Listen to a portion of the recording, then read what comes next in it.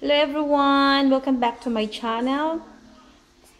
It's afternoon today, it's Monday afternoon, and we are going to cook a escabeche. So it's a Filipino dish, and I love this one. This is one of my favorites. So these are the ingredients, guys. We already fried the fish. What's the name of this fish? I don't know what's the name of this fish.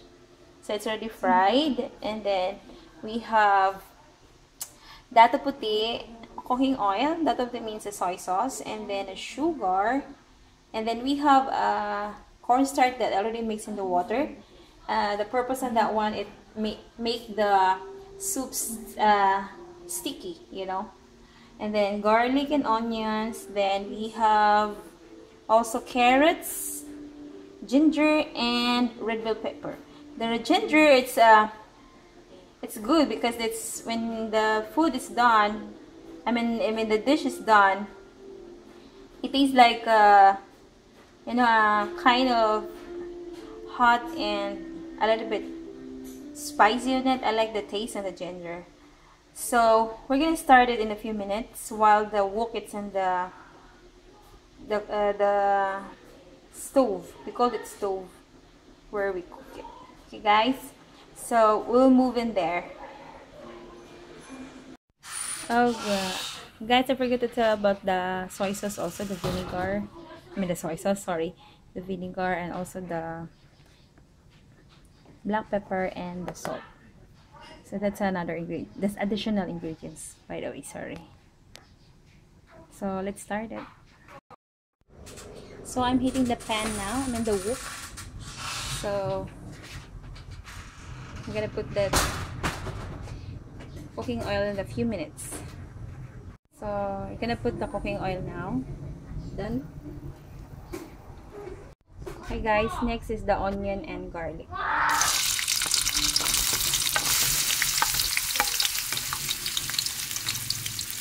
Just keep.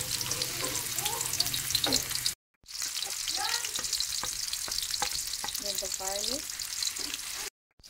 So next is the ginger. So we want that in there, guys, because so the juice of the ginger will, enhance the flavor of the escabeche.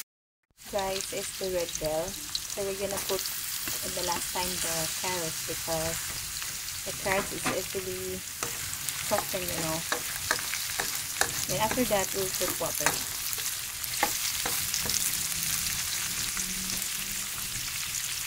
Put the water.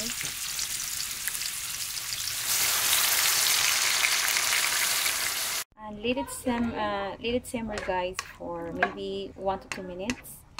And then we will put the cover on it. Guys, it's been simmer now. We're gonna put the combination of sugar, soy sauce, and vinegar. Okay, and we will put a little bit of water because it's not that much in there. Seasoning, guys, the salt and the pepper. The pepper.